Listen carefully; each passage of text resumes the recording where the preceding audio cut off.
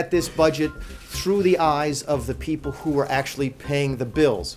I think for years and years, we've simply looked at a budget in terms of the folks who are on the back end of the programs, the recipients of the taxpayer money, and we haven't spent nearly enough time focusing our attention on the people who pay the taxes.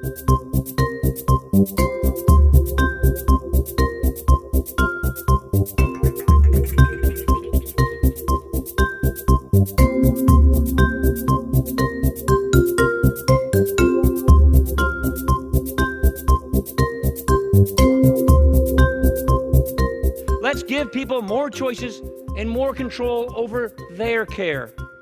Let's make insurance companies come in and compete for your business.